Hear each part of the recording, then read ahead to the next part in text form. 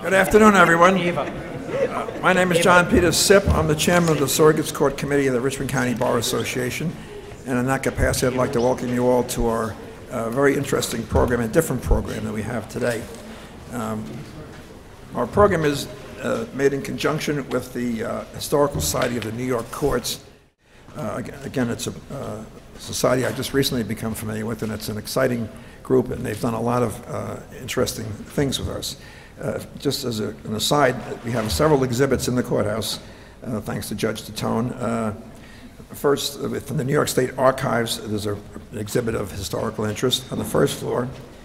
And on the second floor of this building, the New York State Bar Association and the New York Women's Bar have a program on women's suffrage.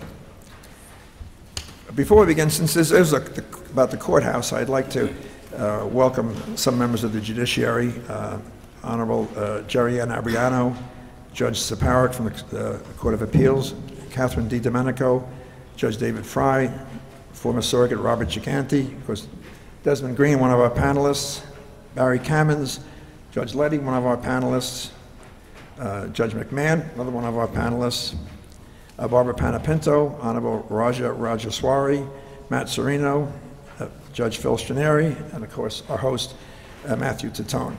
We also have in attendance the District Attorney of Richmond County, Mike McMahon, as well as the Public Administrator of our county, Edwina Martins. Judge Tatone, as our host, can I ask you to give us just a brief? Sure. Wait. Steve as well. Sorry, Steve Fiala is one of our panelists as well. Sorry, Steve. I'm going to try to record a deed now. I'll be in trouble. But. Thank you, Mr. Sipp. Thank you all for being here. Welcome to 18 Richmond Terrace, celebrating its 100th year in existence. We thought it was so important to have a centennial celebration. I want to thank St. Peter's High School for being here, helping to volunteer. Thanks, guys.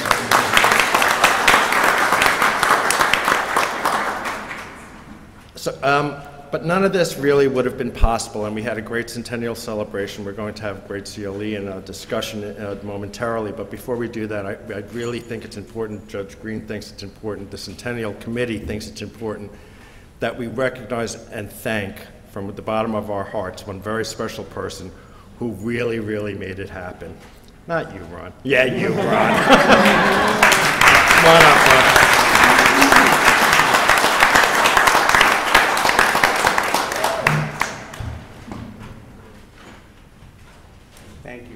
Thank you, Ron. And this, well, you can look at it first, and then we'll show it later what it is. Everyone say thank you.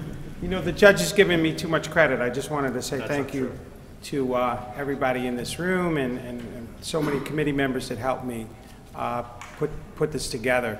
It's like Judge Tatone said, it's a labor of love, but it had to be done.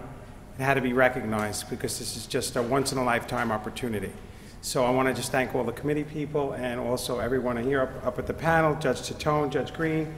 I really don't know what to say, but thank you so much. Thank you, Ron.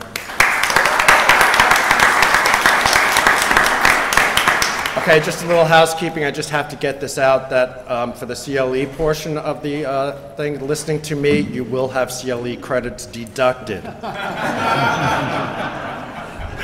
Thank you all. Before we begin, I'd like to call upon Stephen Younger, the chairman of the Board of Trustees of the Historical Society. Steve, you ever say a few words?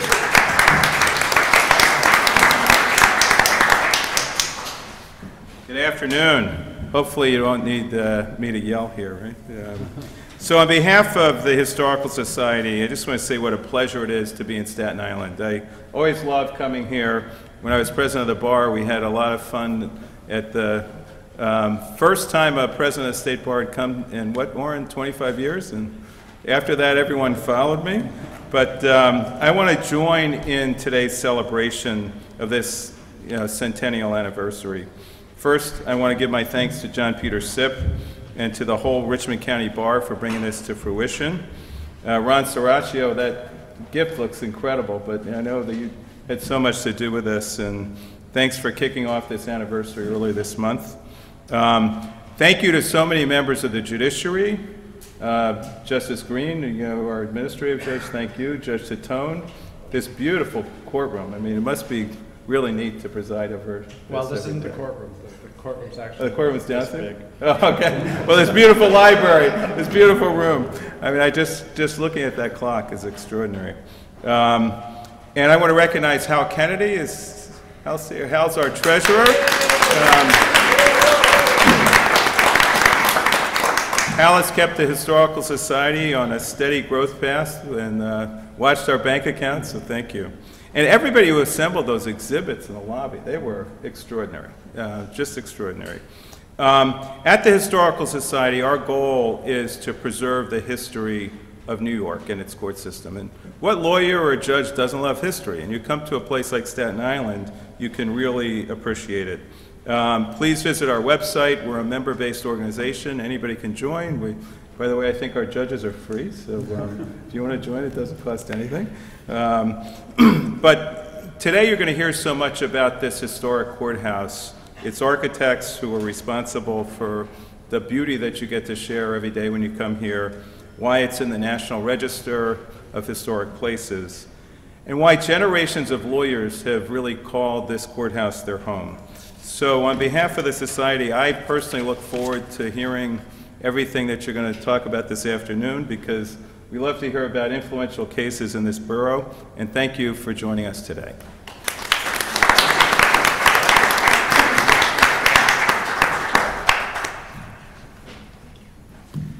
Okay, our program this afternoon consists of two parts. The first is a historical presentation by Robert Piggott, Vice President, General Counsel of Phipps Houses, and Professor John Ritter, Clinical Associate Professor at New York University. After their presentations, we'll have a panel discussion, as you see here, discussing cases that arose in Staten Island, both of them of national significance.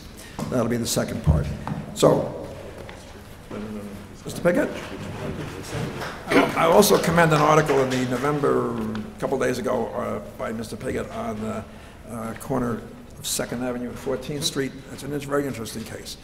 Thank you very much. I'd like to thank Marilyn Marcus and her team for including me in this program.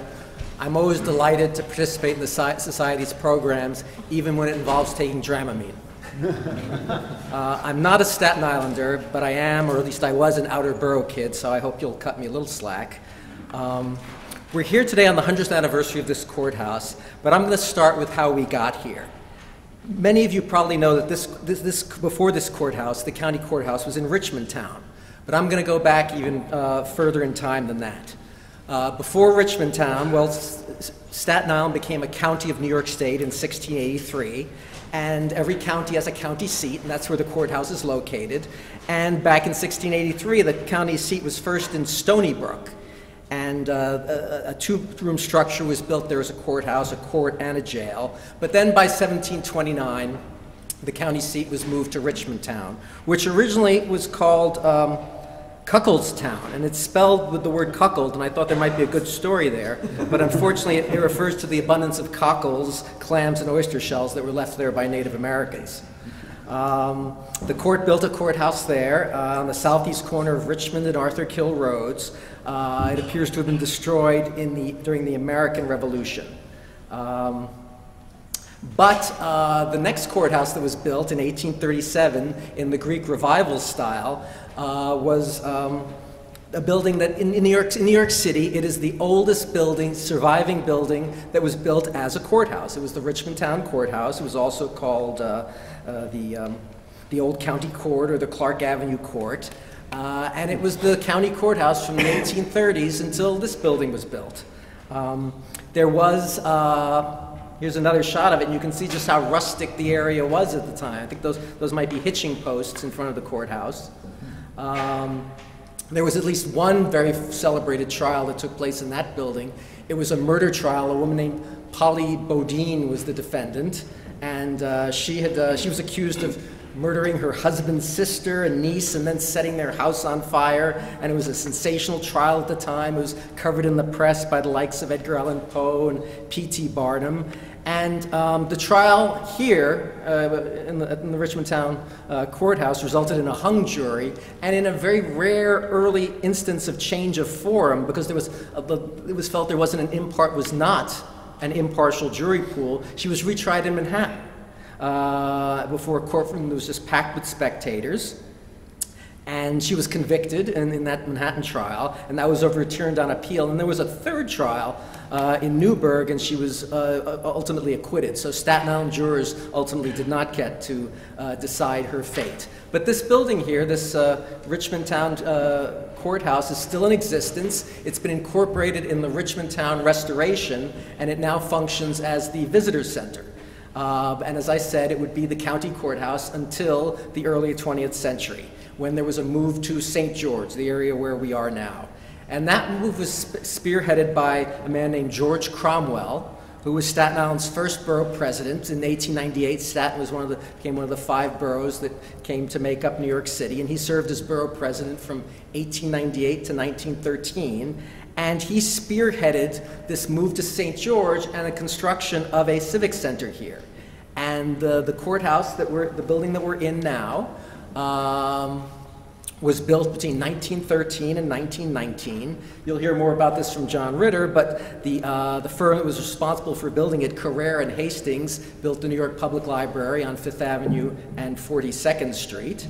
Carrere himself, he wasn't the architect of the building. He had died in 1911, but he was a Staten Islander, so that might account for why Carrere and Hastings was retained to design this building. And for a long time, until very recently, until you all built the courthouse on Central Avenue, this was the oldest county courthouse in New York City. 1919, older than 60 Center Street, the New York County Courthouse, which was built in 1927, older than the Bronx County Courthouse, which was built in 1934, older than the Queens County Courthouse on Sutphin Boulevard out in Jamaica, 1939, and finally the Kings County Courthouse on Adams Street in downtown Brooklyn, which was built in 1958. But now that can't be said anymore with the construction of the new courthouse, which opened, I guess, 3 years ago now on Central Avenue. But we'll get back to that and what changes that might mean for this building. But what I'd like to focus on is the life of a lawyer. So I'm thinking of someone who had been practicing at the old Richmond Town Courthouse in the very early first decade of the 20th century, and now the courthouse is moving to St. George. So what does he do? For convenience, he rents some office space nearby this new courthouse. Here's some other shots of it where you can see when there were still exposed train tracks below Richmond Terrace. Here's a nice shot under the snow. So he rents this office space just a block away, and he thinks it's going to be nothing but convenience. And in the first month that the courthouse is built, he has a client, he files his first summons and complaint, and what do you know? On day 2, the case is removed to federal court. What did that mean in 1919? Well, in 1919, it would have meant taking a ferry from St. George to Brooklyn and going to what is now Tillery Place and going to this building right here, which was the home of the Eastern District of New York. It was built as a post office and courthouse. And it served as the home for the Eastern District of New York until the construction in the mid-1960s of a building with which many of you are probably familiar, the building that served as the courthouse for the Eastern District of New York for many years, from the mid-60s till the mid-90s, when it was expanded with the construction of this tower, and now it's called the Theodore Roosevelt Courthouse. Okay, so he has to take the ferry to Brooklyn. He makes a motion to remand. He gets the case back into this courthouse. He ultimately wins on summary judgment, but the other side takes an appeal. What does that mean? Back on the ferry. And it means a trip to what by then was called Brooklyn Borough Hall. And it was built as Brooklyn City Hall because at the time, Brooklyn was an independent city, one of the largest cities in the country, seventh largest in the 1860s when the courthouse was built, and ultimately the 4th largest before the incorporation of the five boroughs. So once again, he's back on the ferry. He has to travel to Brooklyn, to downtown Brooklyn, to this building, and to argue his appeal. If it had been a few years later, if it had been a generation later, he would have gone to this building, with which I suppose most of you are familiar, the Second Department Courthouse in Brooklyn Heights. But in 1919, it still would have meant going to Brooklyn Borough Hall, where in the Common Council chamber, the appellate division sat from 1898 to 1936. But I would hope that his bargain did pay off, and by and large, he was able to saunter from his offices a few blocks away to this courthouse and happily retire, probably sometime in the 1950s. But he would occasionally have needed to go to Brooklyn. Now, I'd like to move on to some other courthouses on Staten Island. Before 1962 and amendments to the New York State Constitution, there were scattered all over the city small municipal courts and magistrates' courts for small civil and criminal cases, and there were several on Staten Island.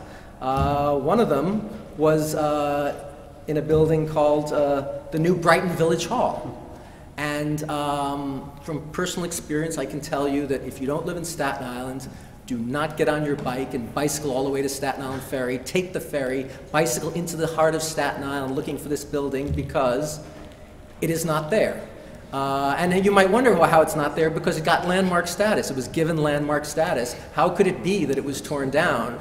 Well, unfortunately, and this is something the Landmark Commission is better at preventing now than it was a few years ago, the owner of the building had allowed it to fall into such disrepair that ultimately it had to be torn down. So it was a landmark building that unfortunately was torn down. This old New Brighton Village Hall, which functioned as a municipal court. Another small courthouse on Staten Island was the Edgewater Village Hall in Tappan Park. And if you go there, there's a plaque that reads, "This structure was built in 1889 as a municipal and city magistrates courthouse, originally serving the village of Edgewater. This Romanesque revival hall is a superb example of the Victorian architecture that has admirably fulfilled the civic needs of the community." And that building is still there. You can see it and go in it. And then there were another series of courthouses that were built in the late 20s and early 30s. And curiously, I don't know what kind of inn this architectural firm had, but the firm of Sibley and Featherston seemed to have a monopoly on Staten Island courthouses at that time, and built 3 courthouses on the island in just a span of about 3 or 4 years. One was the Stapleton Courthouse, which was a criminal court, which was built in 1930. And it was on Targhee Street, and it housed municipal and magistrates courts, and now it actually has some criminal parts in it. I don't know if that's still true with the construction of your new courthouse. No, it's empty right now. What? It's vacant right now. It's vacant right now. Oh. Did any knowledge of what the plans for it are?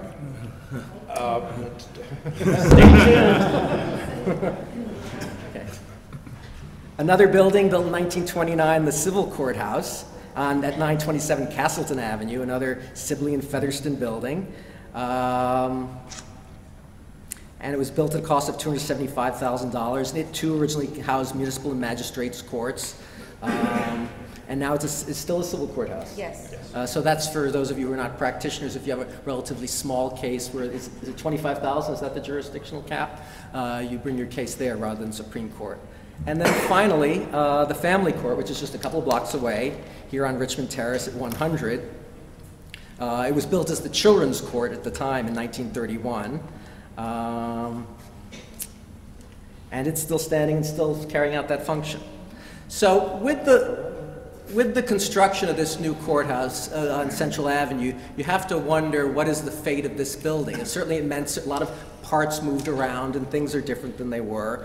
To get a sense of what the fate of this building might be, let's look at what happened in the other 4 boroughs. In Brooklyn, in the late 50s, when they built the Kings County Courthouse, they tore down the court that existed before then, a building that had built in the 1860s on Gerolman Street, this domed building here. And as you can see, they tore it down when they built the current Kings County Courthouse in the late 1950s. In Queens County, when they built this building in the late 1930s, which became a reasonable place for a courthouse when the IND subway had been built, so you could take the subway all the way out to Hillside Avenue and Sutphin Boulevard. When this building was built, thankfully, the prior county courthouse in Long Island City was preserved, and that still is used for several parts of the Supreme Court. In the Bronx, when this building was built in the mid-1930s, for a while, the predecessor building, which was the Brooklyn Borough Courthouse on 3rd Avenue, and by the way, this building here, you may have seen it if you're ever at Yankee Stadium. You can see it from the stands. It's described very, very vividly in the book Bonfire of the Vanities by the author Tom Wolfe. But this building was built, and happily, they did not tear down this building on 3rd Avenue and 163rd Street. This photo was taken at a time when there was still an elevated subway running up 3rd Avenue in the Bronx, no longer true. But the building lay vacant for many, many years and fell into great disrepair. But fortunately, it was bought a couple of years ago by a charter school, which is renovated. And I think they may have already opened, or they're just completing their renovations. And in New York County, when 60 Center Street was built in 1927, that replaced, functionally at least, the Tweed Courthouse on Chambers Street. We could spend 20 minutes just talking about the Tweed Courthouse. Very interesting building, but there was not a lot of affection for it because of all the associations with the corruption of Boss Tweed, which resulted in its construction. And repeatedly over time, there have been talks of tearing it down. But happily, it seems to be clear that it is going to survive now. The New York Mayor Bloomberg installed the Department of Education in that building, and there too, actually, there's a charter school in that building as well. So that building isn't going anywhere either. So that's encouraging for the fate of this building. Before and after, I guess before the new courthouse was built, this building had parts of the Supreme Court and the Surrogate's Court. There was some overflow in Borough Hall, I believe, and obviously the Central Avenue Courthouse didn't exist yet. With the construction of this building, the Supreme Court is largely gone except for some matrimonial parts, but so now it's primarily the Surrogate's Courthouse. There still are some parts, I understand, in Borough Hall of the Supreme Court, but the Supreme Court and the Criminal Court is largely in the new building on Central Avenue. So from all that, I would say this building has a very long future. And you can invite me back, maybe not for the second centennial, but maybe the 125th anniversary. I'll give you an update. I'll be 85. You can wheel me in, and I'll be delighted to come back and speak to all of you. Thank you.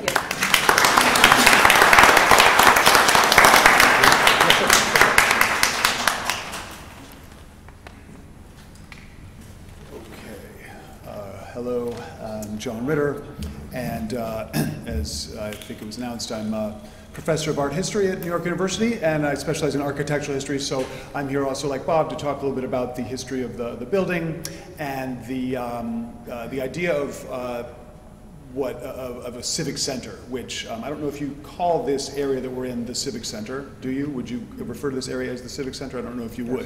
In 1919, when the building was opened, it certainly would have been recognized as a kind of a civic center, combining together, of course, the Borough Hall, this courthouse, and there was, as I'll show you, an ambition to develop a kind of line of buildings along Richmond Terrace, including, well, of course, the police headquarters was eventually built there, and the Children's Court, but there were plans for a museum and open gardens and a kind of civic ensemble of buildings and spaces. The guy you see on the upper left there is gesticulating toward this diagram of the 5 boroughs together. There's a guy called Andrew Haswell Green, who some of you may know.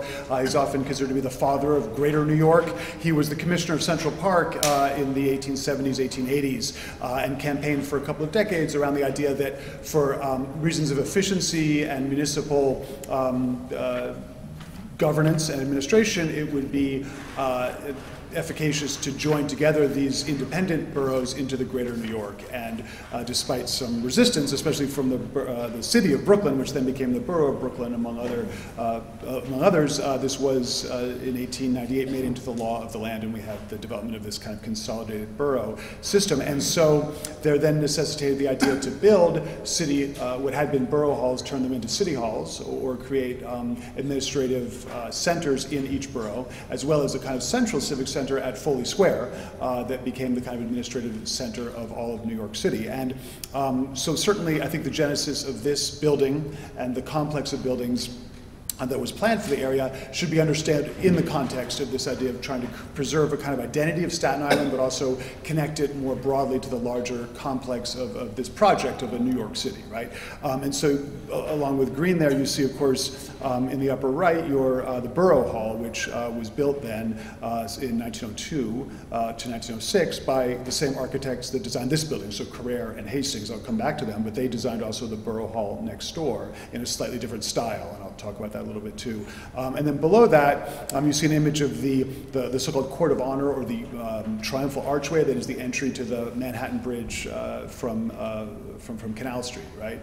And that was also designed by Carrere and Hastings, again, the firm that designed this building, the Borough Hall, and a number of other buildings, including actually 4 New York Public Library buildings in Staten Island, and of course on the lower left, the central New York Public Library building, also designed by Carrere and Hastings. And again, as Bob said, Carrere lived in Staten Island, knew Cromwell personally, was involved in kind of civic organizations in Staten Island, and so clearly was a major figure to lead this kind of civic architectural construction project for Staten Island. Also, by the way, Carrere and Hastings also built the original ferry terminal as well. So, right, so they had a big hand in developing a kind of sense of the public architecture, the public face of what Staten Island was going to be in the 20th century, but also then connecting it to this larger idea of New York City, connecting it to, again, through these triumphal arches, the idea of new infrastructures of bridges that would connect Manhattan to Brooklyn, right? Ferry terminals that would connect Manhattan to Staten Island, central nodes of administration and kind of public architecture at Borough Halls, at Foley Square Civic Center, that would suggest the presence of a kind of centralized municipal administration. And this was a dream of architects, planners, and politicians around what's sometimes termed the so-called City Beautiful movement, which emerged in the late 19th century around ideas of, again, elaborating a kind of civic identity through a kind of neoclassical, Beaux-Arts, we might say, neoclassical or neo-Renaissance architectural form. And I'll come back and talk more about that. I know I'm an art historian, right? So I'm interested in images, I'm interested in styles. I'll refer to them a little bit, but not get deeply into those. But I think we can recognize, you can certainly recognize, of course, the kind of classical motifs in this room, in this building, in this collection of buildings that suggest a sense, as the classical often does, of a kind of permanence, a kind of solidity, a kind of legitimacy, building on the reputation and the historical achievements, right, of the classical civilizations of Greece and Rome, and the Renaissance and antiquity. So the classical forms are very often successfully deployed in public buildings as a way to suggest this kind of authority and permanence, right? And I'll talk more about that. So in terms of this larger project of the idea of turning this section of St. George into a kind of civic center, it's clear that this building, the Borough Hall, were conceived of by Borough President Cromwell, as you see here in this New York Times article. They were conceived of as part of a larger project, an aspiration to develop an entire, again, kind of municipal precinct here on the riverfront, facing Manhattan, directly up the hill from the ferry terminus, right? So this idea of kind of creating an architectural greeting, a kind of architectural ensemble that you would be the first thing you would see when you came into Staten Island, would suggest, again, this municipal presence of government, of authority, of political and legal, right, order in the borough and in the city, and then connecting again with these other sites of municipal and legal order and authority in Brooklyn, in the Bronx, in Queens, in Manhattan.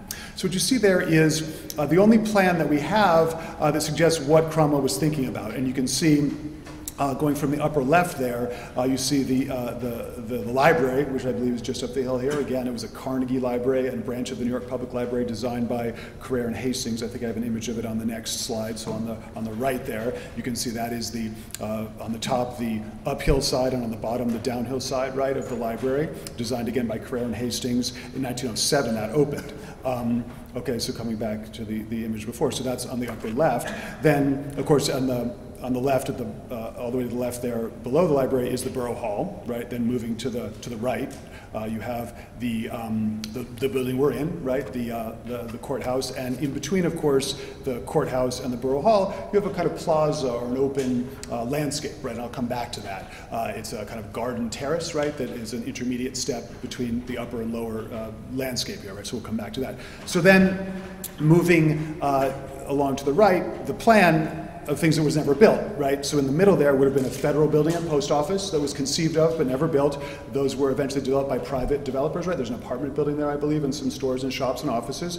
Then the next block was designed to have a Staten Island museum that was anticipated. I think there was a small building that was built there later in the 30s as a museum on the upper part of that block, but originally it was conceived of as part of an ensemble of buildings. And then moving along, you see another kind of terraced open space and a plan for what was eventually built there, the Children's Court or the Family Court that was built there also in the late 20s, I believe, was also conceived again in 1912. And then moving on finally to that kind of triangular corner at the very end on the right would have been a kind of open space that in the plan Cromwell talks about could be a place for a public market or an open space or a recreational field or some kind of use. You can see throughout the spatial form is a kind of axial system of squares and rectangles that have clear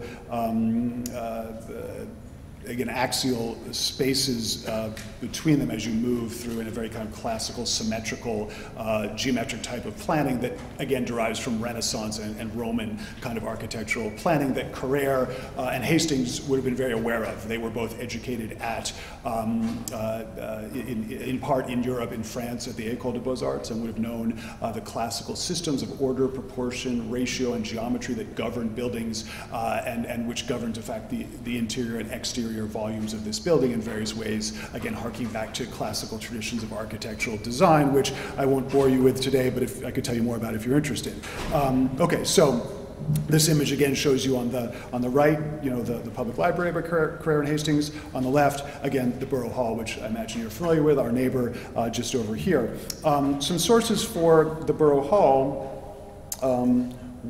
okay, so again here just another image showing on the bottom, of course, the plan I just showed you from the New York Times of the conception of the Civic Center, and above that, in 1917, a land use map that shows, in fact, the library on the upper left, the Borough Hall, the building we're in now, and then you can see to the right, again, the commercial buildings that developed slowly on that site. And you're more familiar with this, I'm sure, than I am, being residents of the borough here, at least I assume most of you are.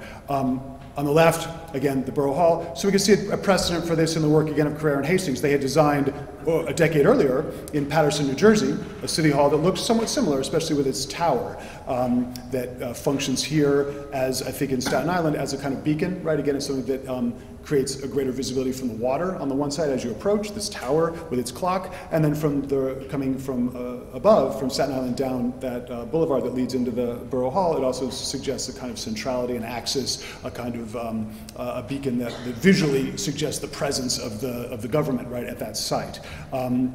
Another precedent for this building stylistically, and it's interesting stylistically, I would say that it draws on a kind of French Northern Renaissance style, right? We could see a family resemblance, I would say, to, in Manhattan, the contemporary building, or a little bit earlier building of the Surrogate's Court there, just across from the Tweed Courthouse that Bob mentioned before.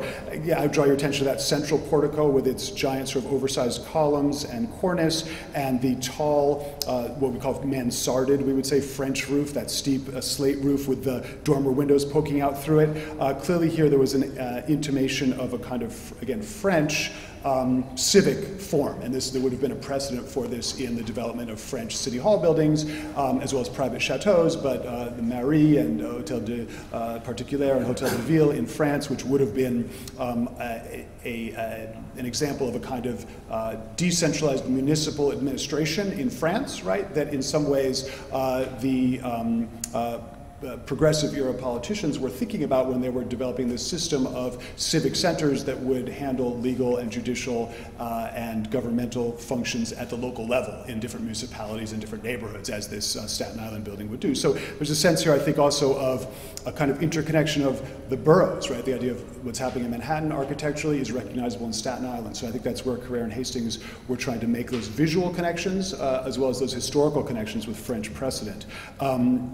And then, you know, the building that we're in, the courthouse that we're now celebrating the centennial of, as we can see there in the overhead view, the aerial view on the left, again, the courthouse wrapping around and creating that internalized kind of plaza or park terrace space between the volume of the Borough Hall and the courthouse itself.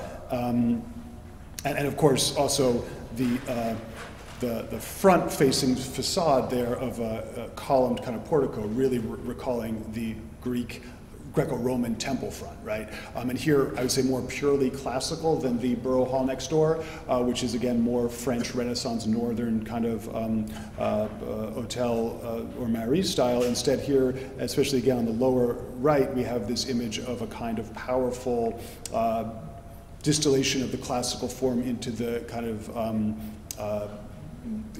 the image of that Greek temple that faces again toward Manhattan, toward the city, and picks up a more distilled neoclassicism that became in fact fashionable in the second decade of the 20th century. So what you're also picking up here in the kind of stylistic difference between the two buildings is a shift from a more kind of eclectic use of the French provincial precedents, Northern Renaissance precedents, toward a much more purely Renaissance Roman kind of image of what we call the Beaux-Arts form or style in architectural jargon, if you will. And again, I don't want to belabor that here for you. If you're interested in learning more about it, I can tell you more. Okay, so now let me end or do the second half of my lecture around kind of putting this in a larger context of this civic center movement, I would say.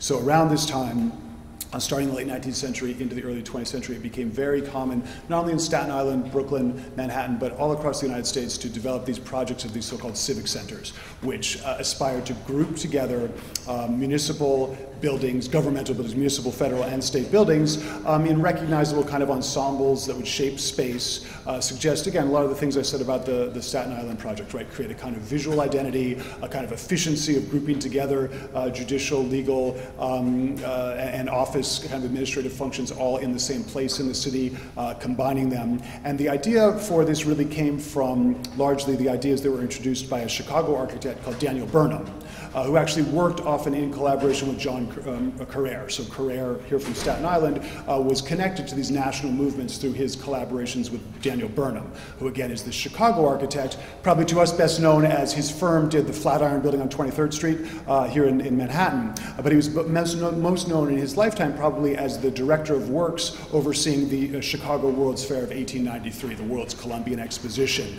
which was hugely famous in its day. It's said that 1 in 10 Americans attended it. It was well known, and it provided a kind of model of this kind of unified neoclassical architectural form in these buildings I'm showing you at the top of this slide.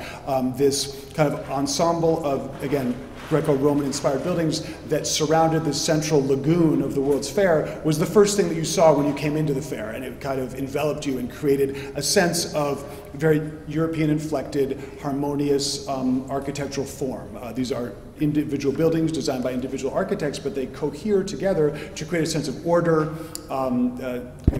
coordination, right, architecturally, but also stability, permanence, legitimacy, again, the things I sketched before about the just kind of symbolic meanings of the classical tradition. And this became very influential in architects, patrons, and politicians in terms of their aspiration for how to rebuild American cities in the late 19th and early 20th centuries. And Burnham, I'm just showing on the bottom, and Carrere also went on to work in Washington, D.C. to develop or redevelop the plan of the plan that had been sort of the lost original Baroque plan of Washington, D.C. and its central axis of a mall and coordinated buildings around it. And so in 1901 forward, they work on redeploying or re-emphasizing that system of federal presence in Washington, D.C. that became very influential, again, on municipalities, local architects, builders, and kind of progressive era politicians who began to design projects for civic centers all around the country. So here you see a number of examples at the top left, again, the kind of example of the World's Fair of 1893 that gets deployed in places like Cleveland, where Carrere also worked with Burnham as a consultant to develop this idea of a plan,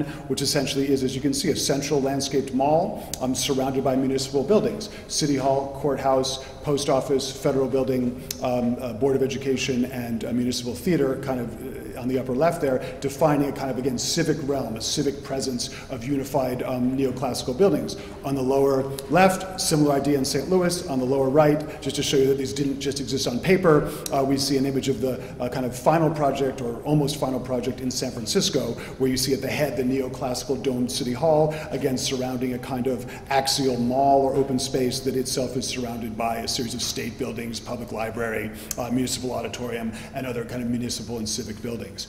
So this became a very common practice in American cities. Many of these plans remained on paper. The Cleveland project, about half of it got built. Parts of the St. Louis project got built. And again, Carrere from Staten Island is involved not only in Cleveland, but also in Cleveland as well in a similar project. Daniel Burnham, the leader of the kind of movement, is best known probably for his plan of Chicago of 1909, where again he proposes the idea of a kind of massive central city hall that you see on the bottom that would be the tallest building that would radiate kind of municipal presence all across the city. And you can see that the idea was to create it at the head of a kind of node in the center of the city from which the streets of the city would radiate out and that would contain within this space a kind of, again, collection of municipal and civic buildings, courthouses, cultural buildings, city hall, etc. And we can see here, if we just sum up the idea of what this civic center could be, and what indeed I think the aspiration of this Richmond Terrace project was, if you just look at the part that I've outlined there in yellow, this is an address to a conference of city planners in 1916 by Arnold Brunner, a New York architect who had collaborated with Carrere many times, and it says, the civic center is where the city speaks to us, where it asserts itself. Here, the streets meet and agree to submit to regulation, and of course the idea of regulation, there's a metaphor there, of course, of municipal and civic regulation as well of all aspects of life, right? The streets resolve themselves into some regular form. The buildings stop swearing at each other. Competition is forgotten. Individuals are no longer rivals, they are all citizens. So there you see the ideal of the architectural form shaping the social and political form of citizenship, of cooperation rather than individualistic vying with one another, and the idea that these spaces could create this kind of image of order and municipal presence. And again, just some images here that show that this became very quickly a kind of orthodoxy of urban planning. You can see on the upper left a kind of high school civics text, which shows this kind of proper way to plan cities, again, around this idea of a central landscaped space surrounded by municipal and civic buildings. And on the right, a collection of a number of these projects that have been developed and are outlined there in a major planning text of the 1930s. And again, in New York City, again, as Bob mentioned, we see the development of this idea at Foley Square. I won't go into it deeply, but you can see on the upper right there, again, this cropped photo which suggests a kind of order and regularity of that space, again, which is only about half built. If you look at it the right way, you do get a sense that you're in a kind of Roman forum or a Greek agora. You're in the space of civic public participation, democracy, of, again, all the things that these buildings entail. And indeed, I think this was the ideal of what was being anticipated here in Staten Island. I think my next slide is very large and taking a moment to load,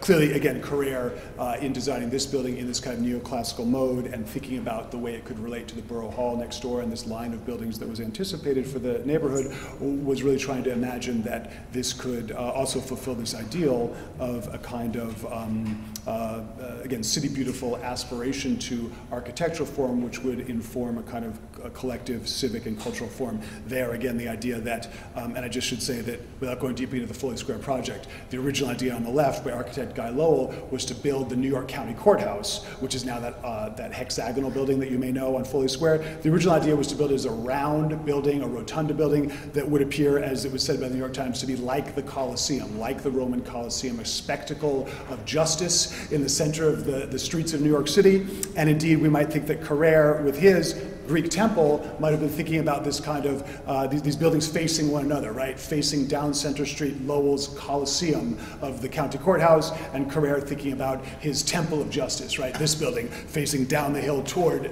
central Manhattan in a sense of this, this discourse or dialectic of the classical authority of legal systems that they were trying to articulate through their architectural projects. And so finally, again, I think that I pretty much made my points here and shown you the kind of lineage of how this building and its space develops within a larger context of classical idealism in architectural form in the late 19th century.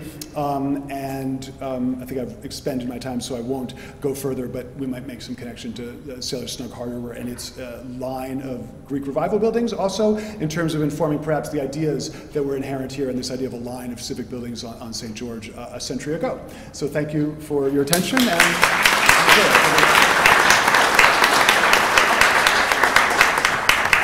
thank both of our speakers. And we work in these buildings and we walk past them every day. But you've given us a different perspective and a very interesting presentations of both of them. Thank you both. We're going to start our panel discussion. I'll call first upon Steve Fiala, our county clerk, to give a brief address. I'm not limiting you, but you know. Thank you, Mr. Sipp. I have the easy job of building a bridge between this wonderful presentation we just heard and the great presentation we're about to hear. I want to say that in thinking about framing remarks last night, I thought about our civilization. You know, we live in a republic that's pretty old, and in a civilization as highly evolved and as old as our republic, we can sometimes, and I would posit to you, we often do get lost in the complex web and bureaucratic mazes of civic institutions, forgetting the very foundational principles and values which gave rise to those institutions in the first place. Today, ladies and gentlemen, we have an opportunity to pause briefly and take stock in assessing how we're faring in living up to those principles and values.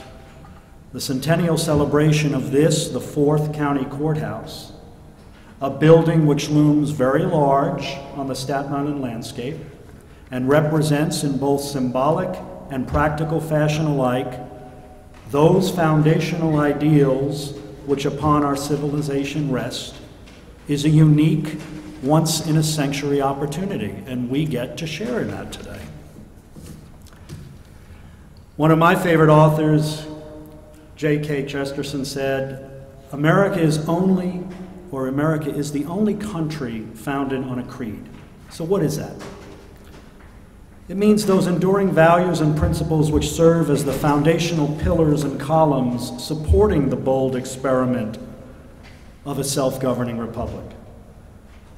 And just like those magnificent Corinthian columns over my shoulder on the face of this courthouse, which support the pediment of this building, think of those foundational values as being held up by those ancient inspired columns out front, holding up and supporting them. And what are those enduring values? Freedom, equality, democracy, and justice. Think of those columns as supporting those core values.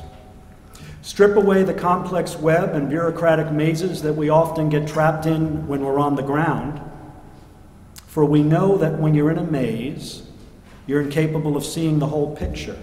You're incapable of seeing the beauty of the very thing that you are in.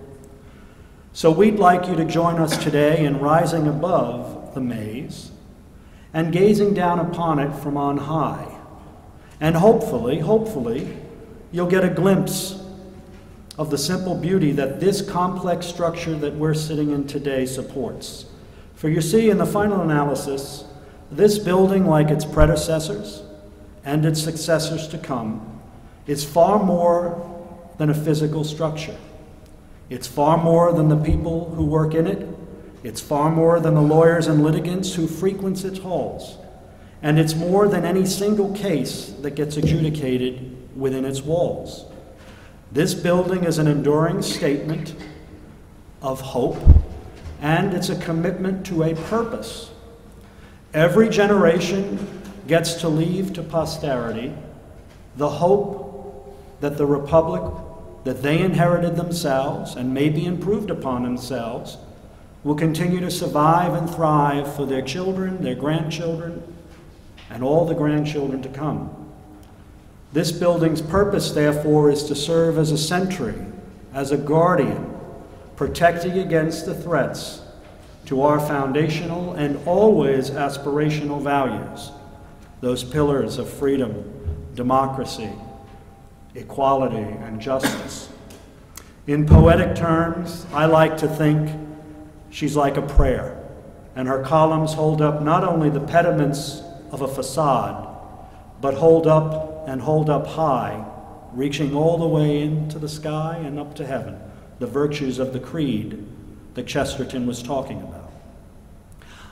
Before I transition to our distinguished panel, just a few tidbits of historical interest that I hope interest some of you.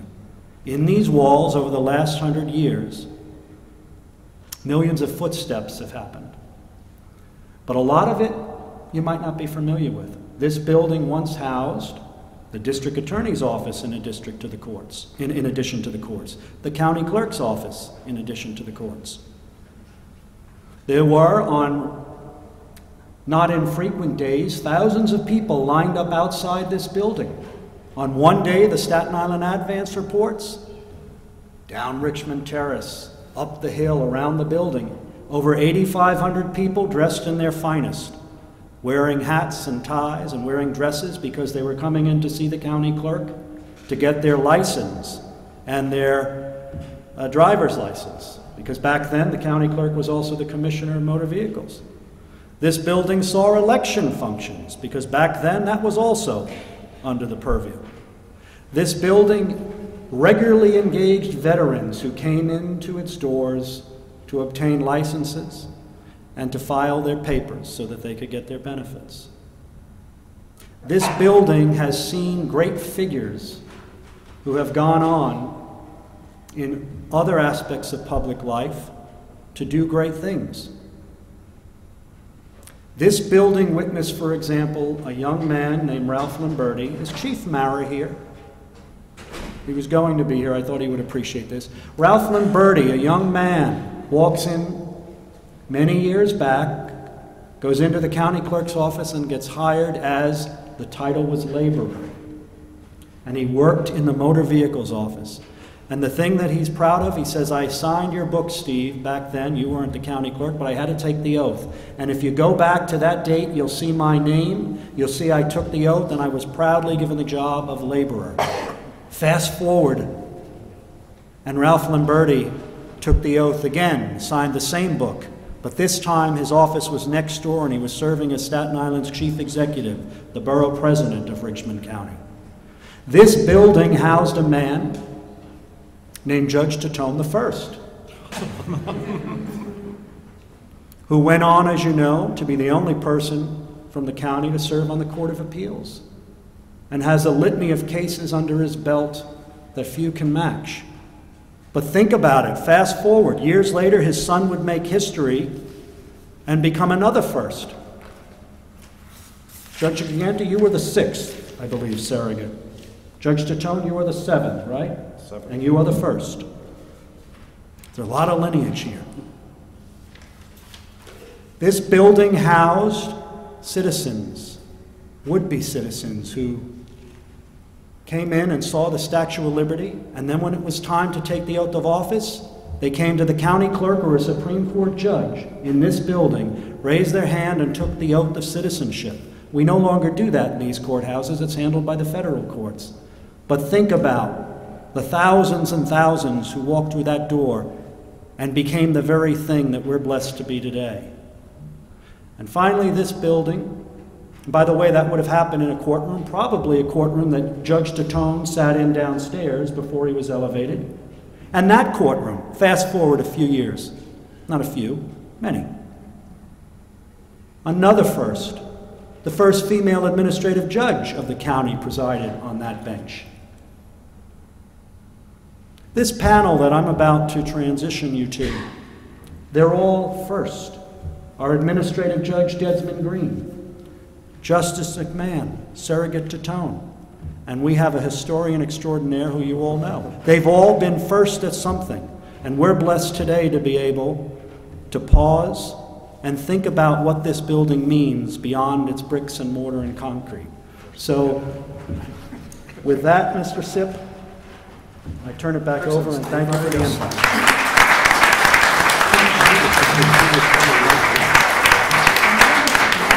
A nice philosophy lesson, and it's excellent. So, we have our panel here today to discuss a couple of cases that arose in this county, in this courthouse. We have Judge Letty, Dan Letty, because our host, Judge Tatone, whose father figured prominently in both of the cases we're going to discuss, Desmond Green and Judge McMahon. So, Professor Letty, I'll let you start. Please. Thank you. I want you all to know that I had hair back when I handled this case, you see. And those kids back there should pay attention, because both of these cases involve schools and school kids. So that it was very difficult trying to select cases that were representative. We had so many important cases came through these halls through the years, but two cases in particular involve students and involve constitutional issues that endure to this day. The issues continue to be replayed over and over again. Let me take you back on the first case, which is called Nistad against the Board of Education, which, believe it or not, was handled 50 years ago by a lawyer with hair. I was just out of law school, and it was the era of the Vietnam War. And for those of you who remember, and I guess many of you do, some of you may not, it was a very contentious time in our country. And if we think today, the discord in the political sphere, it was just as bad back then, maybe even worse, given the Vietnam War. Now, thousands and thousands of American troops were being killed in Vietnam. A lot of people were wondering what we were doing there. On the other hand, a lot of people felt we should be there. Our national interest was at stake. And there was a tremendous battle going on philosophically and politically. Against that background, on October 15th, 1969, the New York City Board of Education declared that all students in public schools here who wanted to attend a planned war moratorium, October 15th, it was going to be a special day designated to protest the war in Vietnam. Any student in a public school who wanted to be absent that day to attend the war moratorium protest in the city would be allowed to be absent without any penalty. Same thing with teachers. However, if the student supported the war in Vietnam, then in fact the student was required to attend school. Now, against this background comes in James Nistad, who was a middle school student over at IS 27, then called Junior High School 27, and his mom. And they come in to see me, and James was only interested in the Mets, by the way, because they were in the middle of trying to win the pennant that year. It was October, see, 1969, and the Mets are, they're coming down. They got Seaver and Koosman and Gentry, and they're moving ahead, right? So he doesn't really care about this, but the mom does. And her argument, and she's very much opposed to her son being put in the position of having to take a stand on the Vietnam War. Now, if you think about it, the child is being told this. If you support the war, you have to go to school. You don't support the war, you can go out and protest on the moratorium. So the child, in effect, is being forced to speak. Not with his word, not with his mouth, not with a pen, but with his actions. He's required to speak. Now, conversely, you could have children who would be sick that day. Maybe a child, for example, who was supported the war, but he's homesick. But he's not in school, not because he supports the war, but because he's sick. Nevertheless, he could be deemed to be opposing the war simply because he's not in school that day. So we initiated an Article 78 proceeding in the nature of mandamus. For those lawyers out there, that's as you know, that's the statutory embodiment of the old common law writ of mandamus against the Board of Education, seeking an order directing them to rescind this directive and to have a regular school day on October 15th and not permit students to take time off. So we go before Judge Tatone, the distinguished surrogate. Gee, you look good. I'm not that old. He was 6 years old, I think, at the time, Genius. or thereabout, And so Judge Tatone wrote in an opinion as follows. I'm going to quote part of it. And by the way, our argument was based on the First and 14th Amendment. The First Amendment's free speech clause, which of course, not only do you have a right to speak, but a right not to speak, okay? It is embodied in the First Amendment. And the 14th Amendment, because the First Amendment is channeled and becomes applicable to the states via the Due Process Clause of the 14th Amendment. So Judge Tatone writes this way: the element of compulsion is clear. Students and teachers who do not attend school that day will be deemed to be against the government's Vietnam War policy, and those who attend will be assumed to favor such policy. It forces people to take a position when, as a matter of constitutional law, they are not required to. Now, Judge Tatone issued an order directing the Board of Education to rescind that directive and to allow the schools to function on a normal basis and not force a student, in effect, to take a stand on the war by virtue of whether they attend school or don't attend school. But it goes beyond all that. And Judge Tatone referred to this in his decision. The real problem at the heart of what the Board of Education did is this. The Board of Education took unto itself the right to decide what issue is worth or worthy of this deference. In other words, they decided this war moratorium protest was worthy of deference. Suppose, for example, you had had, let's say, a march to oppose abortion, for example. Would they have allowed students to take off for that? Would they have allowed female students to take off for a march on Washington for women's rights? Where do you draw the line? When does the Board of Education really have a right to speak and to decide what the great issues of the day are? Now, in that regard, Judge Tatone cited, in his opinion, a landmark decision from the U.S. Supreme Court in the case of West Virginia against Barnett. This is a 1943 decision by the U.S. Supreme Court, written, I believe, by Justice Jackson, wrote the majority opinion. And in that case, what happened was a school district had required students in the public schools to salute the flag each day before school. Now, a group of Jehovah's Witness kids objected to that. And the school responded by saying that they had an obligation to follow the rules of the school, which required the salute. And if they didn't follow those rules, they would be deemed to be insubordinate and duly punished. So the Jehovah's Witnesses students filed suit against this policy. And the Supreme Court, in a 7-2 decision, written, as I said, by Justice Jackson, said that the policy violated the students' First and 14th Amendment rights because, again, it was compelling them to speech that they didn't have an obligation to do. And this is what, if I'm going to read you one short passage from Judge Murphy's concurring opinion in that case. He said, "The right of freedom of thought and of religion is guaranteed by the Constitution against state action. Includes both the right to speak freely and the right to refrain from speaking at all, except insofar as essential operations of government may require it for the preservation of an orderly society, as in the case of compulsion to give evidence in court. To many, it is simply distasteful to join in the public chorus of affirmation of private belief." So in other words, it's not the business of government, whether it be the school system or any other arm of government, to decide what the great issues of the day are and then to compel subordinates to take a stand on those issues. So that was Judge Tatone's ruling in Nistat against the Board of Education. And I think Judge McMahon is going to speak a little bit about... Oh, yes. Okay. Thank you. Initially, I want to thank everybody for being here. And I must say that I started in this building on May 29, 1990. And to echo what Chief Clerk Steve Payala said, this building is so much more than any case, any person, any judge, any litigant. This is a building where people come and seek justice and equality.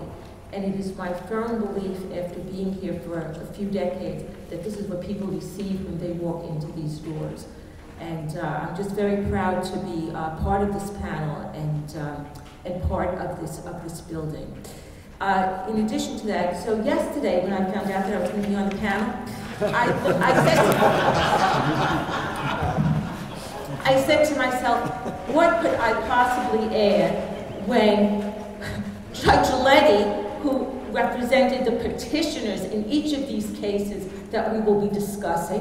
What could I possibly add? He knows every innuendo, every story, all the parties.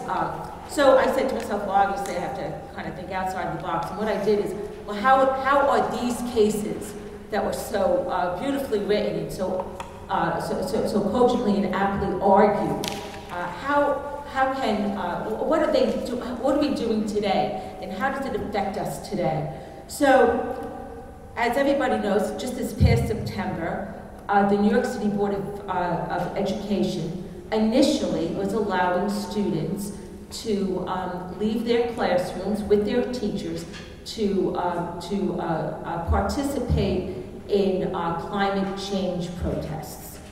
So I think what happened there is that the teachers initially were going to use it as a class trip to go on to the protests.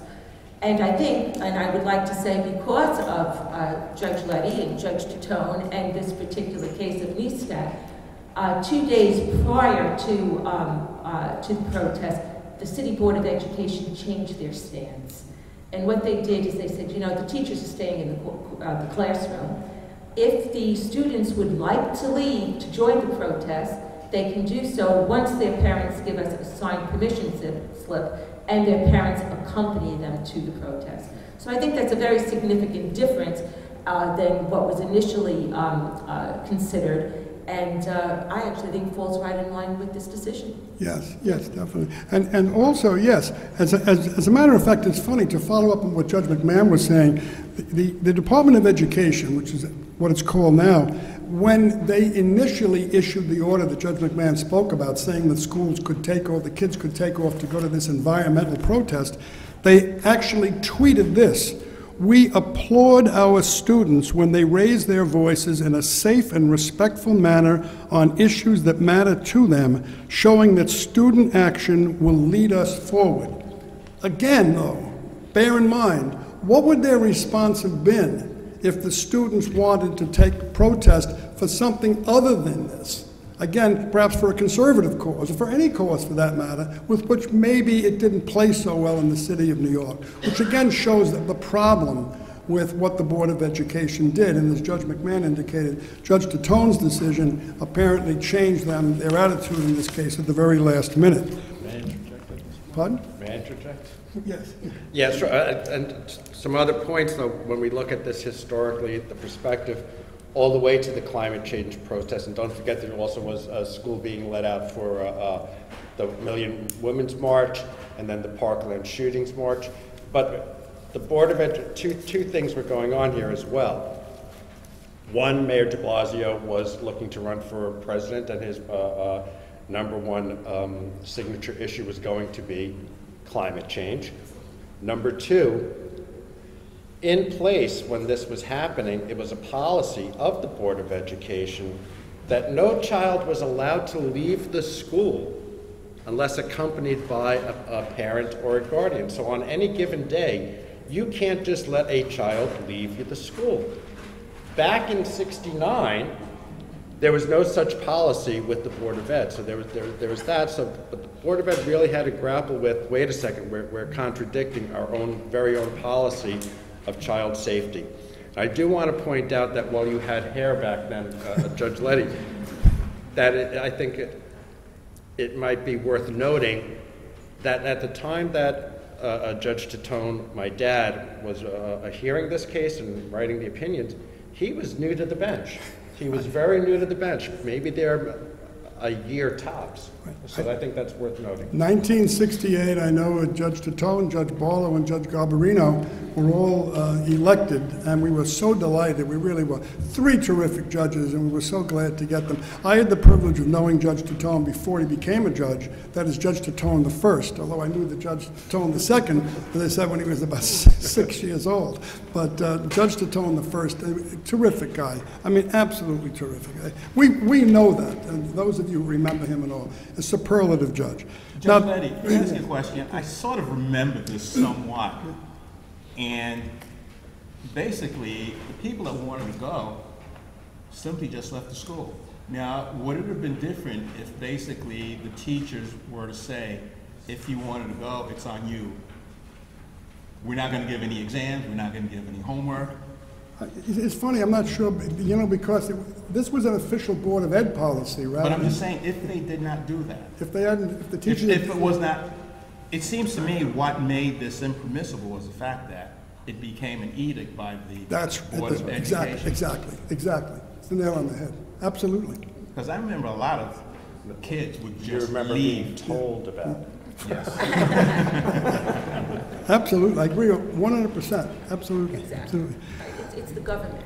It's the government. It's the government giving a mandate of how to behave dealing with a very hotly contested political issue. Now, the second case, again, is going to interest you Staten Island kids, even more so, this case, being from St. Peter's. But wait, before we get to that second case, because we still have a little time.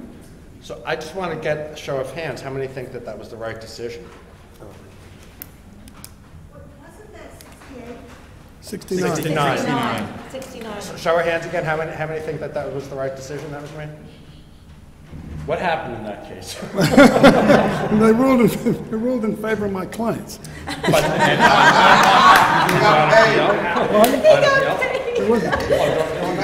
got paid.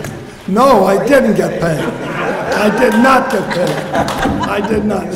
I was laboring in the vineyard of the Lord, as Bob Armory would say years ago. Remember Bob Armory years ago?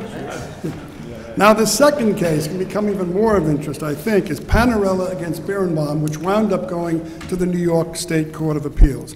And this is the facts of the case. By the way, the facts in this case, as in the first case, were undisputed. So I'm not making up facts, I'm not adding to them. These facts were there. They were agreed statements of facts. There was no trial in either one of these cases. It was just the presentation of the petition and the argument on the Article 78 proceeding. It starts with a newspaper at Staten Island Community College called The Dolphin. And in the newspaper, the Staten Island Community College, they ran an article entitled "The Catholic Church, Cancer of Society," in which the Catholic Church was called the Holy Mafia, which acts like a social leech sucking the precious blood of society, money. They call the saints neurotic masochists. They call Catholic schools the institutions of lunacy. And it went on, by the way. I mean, this is only some of it, right, of what they said. So the article was aptly called by judges at every single level. It criticized the newspaper article in such terms as a virulent attack on the Roman Catholic Church, that was Judge Tatone speaking, a scathing attack on the Catholic Church, the appellate division. The Court of Appeals said derogatory, profane, and blasphemous. So again, the point I'm making is this was not a disputatious article. This was not an article criticizing Catholic teaching. This was an article that was designed really to really inflame and to really make people outraged. And that's exactly what happened. Now, with this article, at the same time, about the same time, there was a newspaper called the Richmond Times, which was the newspaper at Richmond University, which was a higher education facility here based in St. George. And they wrote a column against attacking the Catholic Church and Jesus Christ in particular. And I can't go into everything they say. I started to tell one of our panelists today, and she said, please don't even go any further. It was that bad. But so that I'm going to tell you how it began, because it was in black and white and it was before the court. So this is, I'm not, again, so you understand what I'm talking about. This is how it went exactly. I'll never forget this. It began this way. Jesus Christ was reborn in the pussy of a black cat on the second floor bathroom of Richmond College. Master Bates shot in his pants at the site. And from that point on, it went downhill. It got worse and worse and worse. Right? Now, what happened was students came knocking on the door. Danny Panarella was a student at Staten Island Community College, 17 years of age. He was unable to bring a lawsuit on his own right, so the lawsuit was initiated on his behalf by his father. 4 boys, actually 3 boys and a girl at Richmond College initiated a lawsuit against Richmond University because of the article that appeared in their newspaper. And the argument was a very simple one. The argument was that the First Amendment, as applied to the states through the 14th Amendment, mandates a neutrality with respect to religion. You can't favor religion, you can't be hostile to religion. Government is, that is, privately you can, but you can't, government can't do that. Now these newspapers had space on the campus of these public schools. They were financed by public funds. Their advisors were publicly paid. They were advertised in the handbook of the universities.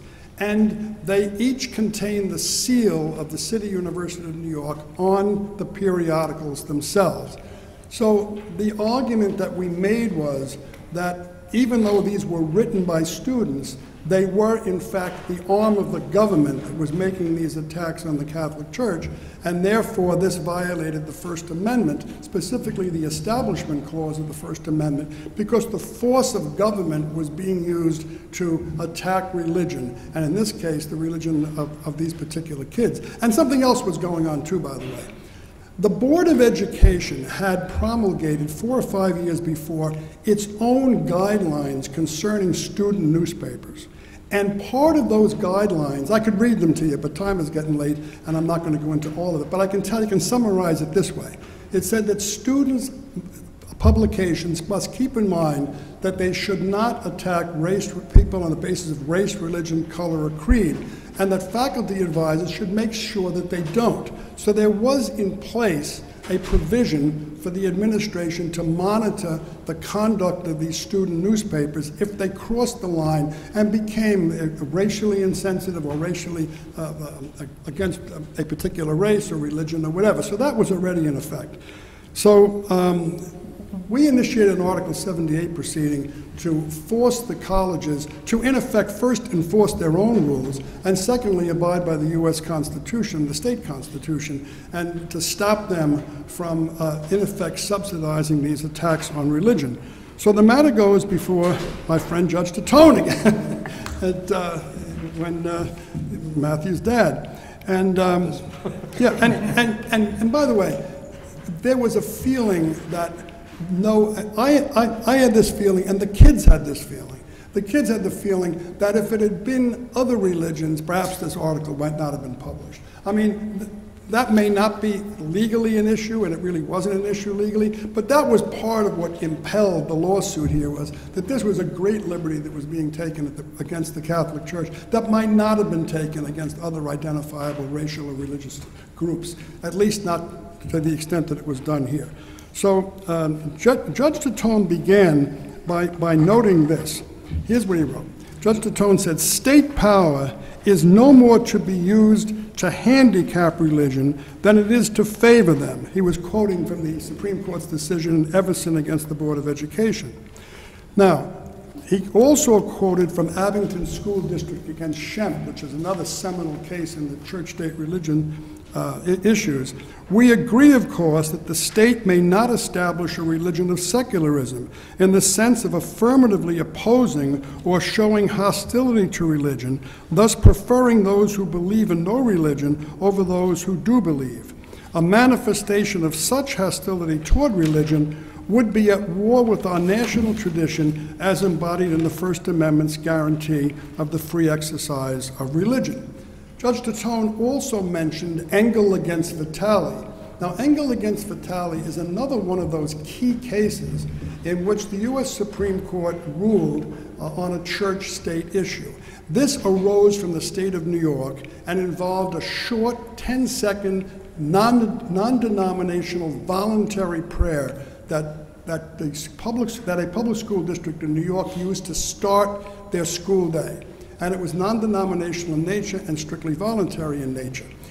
This was challenged in court by a number of students who felt that notwithstanding they were allowed to remain silent or could step out, they still should not be in a position of having to do that. They shouldn't be in a position to have to be there or even stay outside while a talk like this, as well a prayer of this nature is being done. So the Supreme Court, a divided U.S. Supreme Court, agreed with them and said that this 10-second, even though it was short, even though it was voluntary, involved the government impermissibly entangled with religion, and in effect constituted an establishment of religion, and therefore violated the First Amendment.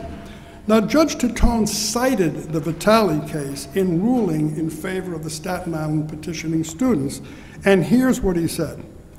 Here's what he said. The court finds, again, we're talking about the Staten Island case, this Judge Titone's ruling. The court finds that property, facilities, and employees of the state and city of New York were used for an attack on religion, and further, that this violates the absolute neutrality required of these governments by the First and 14th Amendments.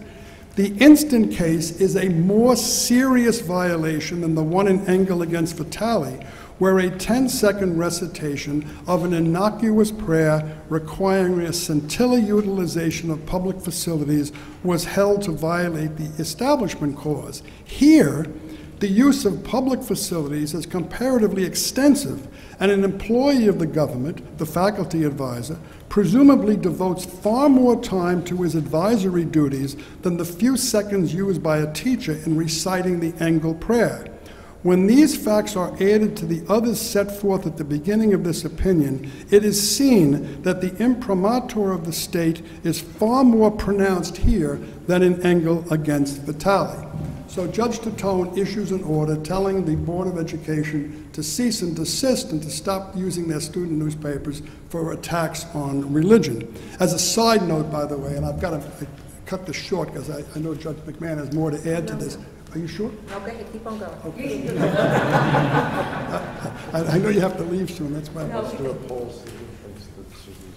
Well, yeah, okay. Now, I'll tell you a side note of the story. Judge Titone was a great guy. I mean, I had the greatest respect for him. Well, this one, he was in a play with me. I'm going to tell everybody when he was 13, and Andy gets you going. That's right. Every night we used to go to Brooklyn. I used to tell him stories on the way over there. That's the truth. Ron, why are we doing this? I would get that back, that gift. So Judge Titone says, Judge Titone at the end of his decision said, submit order on notice, which is, I guess every lawyer and every judge knows, is sort of commonplace. The judge issues a decision, then tells the lawyer, submit an order on notice, meaning submit an order embodying my decision, and I'll sign the order. So I submitted the order. Judge Titone went out of his mind when the city submits an order dismissing the petition. He couldn't get over their gall. He just got finished ruling against them, and now they submit an order like they won the case. He was like befuddled. I mean, it took him 5 seconds to get angry because 5 seconds he couldn't believe they had done it. It was an astounding thing. So in any event, that's what happened with Judge Titone. Now the city appeals, it goes to the appellate division. And the appellate division... Wait. How many agree with the decision so far? Okay. Judge Titone, God love Judge Titone. The city appealed to the appellate division, second department. The appellate division made it clear that it understood where Judge Titone was coming from, and this is what it said. The rationale relied upon by special term is not without persuasion. As repeatedly articulated by the Supreme Court of the United States, the First Amendment mandates that the state maintain a strict neutrality, neither aiding nor opposing religion. Since these newspapers are published under the auspices of state-supported institutions, and since they are supported by public funds and afforded the use of public facilities, it may very well be argued that their publication constitutes a form of government activity. Then, however, the court shifted gears and said, notwithstanding all of that, they overturned Judge Titone's ruling, finding that the newspapers, in fact, were neutral forums for the free expression of ideas. And they said that it wasn't really that the schools were against religion. They had set up a neutral forum in which people could exchange ideas. And in this particular case, they just happened to exchange those ideas in a way that was antagonistic to the Catholic faith. And so the appellate division overturned Judge Titone's decision. Now, excuse me, Judge Munda who was, I think, based out in Long Island, wrote a dissent, a very, very strong dissent. And Judge Munda said he understood where the majority was coming from with respect to the dolphin. That's the case, the Catholic Church, the Cancer Society. But he completely disagreed with them on the Richmond Times article, which attacked Jesus Christ as being born in the pussy of the black cat, going downhill from then on, as you remember that case. And he said that the school had an obligation, at the very least, in the interest of maintaining decorum on campus and an orderly and efficient atmosphere for the school, to suppress the articles. Forget everything else. The article shouldn't have been published for that reason alone, because it threatened to upset the orderly operation of the school. So now we appeal to the New York Court of Appeals. The Court of Appeals again divides in the case. The majority upholds the appellate division the decision, and the Court of Appeals, though, says, and I'm quoting the Court of Appeals, this must be so only if, the Court of Appeals first says they recognize this is a collision between two primary constitutional principles contained indeed in the same First Amendment. But then the court said this. They took a slightly different approach from the appellate division. They said the reason why they would agree that Judge Titone's order was incorrect was because there was no proof that this was a continuing course of conduct by the school in allowing continual attacks on the church. These were one-shot items. And this is what and Judge Breitel, who wrote the majority opinion, said this: only if the college's continued financial support to a newspaper systematically attacking religion over a period of time without balance might there be an attempt to establish a secular religion. The problem, though, if you think about this, is if Judge Breitel is right, if the appellate division is right, and if Judge Titone is wrong, then the Board of Education's own rules are wrong. Because the Board of Education's own rules gave them the very right to do what Judge Titone said they should be doing. And there's the problem, in a sense, if you think about it. I mean, you can't have one without the other. If Judge Titone's wrong, then the Board of Education's own rules saying we can monitor the school paper is wrong too. Now, yes. Subsequent to that, there was that Brooklyn Museum case. I remember that. It was a famous case, and basically it was almost essentially the same thing. Only thing, it dealt with the Catholic Church being attacked in the Brooklyn Museum by the painting. The painting, like a urine or something in the painting. No. Caminor. The Madonna. Oh, something like that. And Did you want to speak more about that? No. Oh, good, thank you. I can use this. Definitely. One last thing before I sit down. Underlying all of this on appeal. Oh, by the way, there was a dissent in the Court of Appeals too. Judge Burke dissented in the Court of Appeals and said that he would have upheld Judge Titone's ruling because, again, as Judge Munder had said in the appellate division, he felt that the school had an obligation in the interest of maintaining an orderly academic environment not to permit a newspaper like that, an article like that to go forward. And the appellate division too, by the way, this is an important point. Appellate division said there was no proof that these articles threatened to disrupt the operation of the school. If there was evidence that it was going to disrupt the operation of the school, maybe they could have suppressed the articles, which raises this issue then. Maybe my clients, instead of coming in and suing the school, should have rioted in the school, right? I mean, maybe that's what they should have done. Because, and here's the very last thing I'm going to say, behind all this is a very famous case called Tinker against the Des Moines School District. Now, Tinker stands for the proposition that students do not leave their constitutional rights at the courthouse gate. This case involved a boy named Christopher, can I think of the name in a minute? Christopher, I forget his last name. Christopher and Mary Jane Tinker, where these two kids decided to protest the war in Vietnam out in the Des Moines School District. And they got together and they were going to wear black armbands to school to protest the war in Vietnam. Well, the school found out about it. And the school contacted Christopher Porzelt, I think his name was. I'm going to get his name. I think it's Porzelt. Porzelt. And Mary Jane Tinker, and said to them, you can't wear the black armbands to school. And so they said, oh, yes, we can. And they said, oh, no, you can't. And guess what? They showed up in school with the black armbands. So the school threw them out and suspended them for 3 or 4 weeks, something like that. So they sued. And the U.S. Supreme Court said that the black armbands were a form of symbolic speech, that students did not surrender their right to speech at the courthouse gate, and that the school acted improperly and unconstitutionally in not allowing them to wear the armbands. But there again, the rationale of the court was that there was no evidence that those black armbands were going to cause disruption of the orderly operation of the school.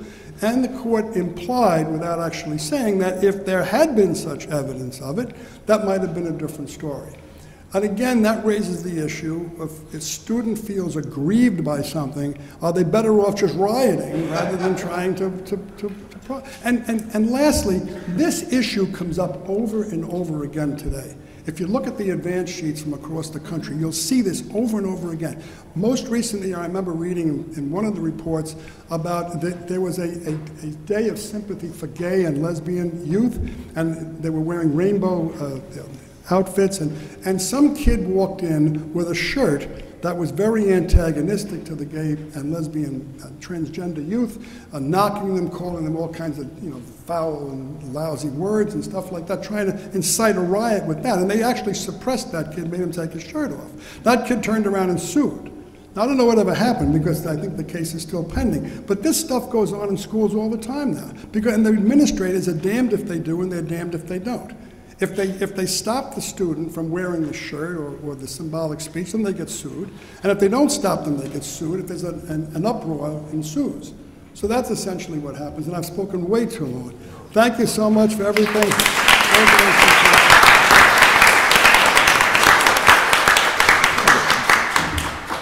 Well, we've had a lot of programs over the last 30 years or so, but I think this is one of the most thought-provoking ones that we have had. So it was an excellent presentation. The historical group was excellent as well. Judge, anything? Thank you. If anyone needs a CLE credit, you have to sign on the way out. Thank you all for coming, and we'll have another program in the spring.